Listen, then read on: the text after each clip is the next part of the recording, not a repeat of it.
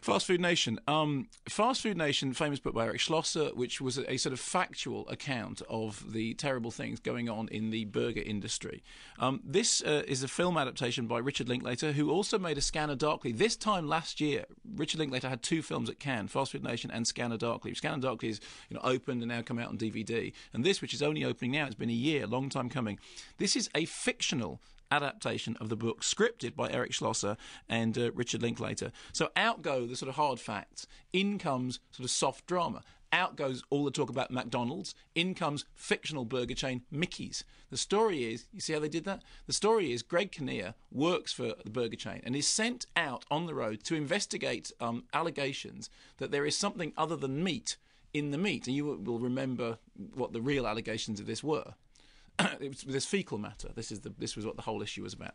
And so Greg Kinnear goes out on the road and he meets a number of people. He meets disgruntled young students working at the outlet. He meets ranchers whose businesses are falling down because of the burgers practice. He goes to the place where the meat is made, which factory is entirely run by Mexican workers who've had a terrible time coming across the border. So we see all these strands, all these kind of traffic-like strands all coming together in Greg Kinnear's journey, which sort of fictionally matches the kind of factual findings of the book. And in the middle of it, Bruce Willis turns up. Oh, good. And Bruce Willis... In a vest? No, not in a vest, sadly enough. And Bruce Willis delivers the speech, the central speech, about how it is that the burger industry works. Now, when I was in Cannes, I met Richard Linklater and I said, the most subversive thing about the film, which I thought was very subversive, was that Bruce Willis plays this guy who says that actually you have to put up with the fact that meat is full of poo and there's nothing you can do about it. And I said it was because it's very funny, because Bruce Willis is famously one of the people that set up Planet Hollywood, the burger chain. So it's Bruce Willis, Sylvester Stallone and Arnold Schwarzenegger. And they set it up. I said, I thought that was really right. And he went, oh, yeah, I never thought about that. Which is a shame, because that's the best gag in the film.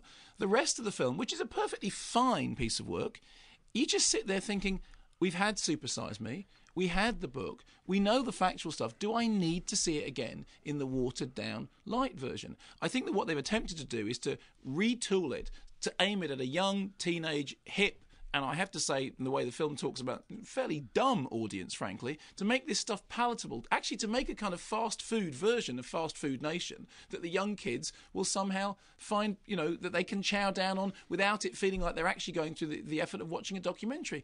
It's not a bad film. It's just a very, very strange sanitization of a very hard-hitting expose of what's going on in the fast food industry.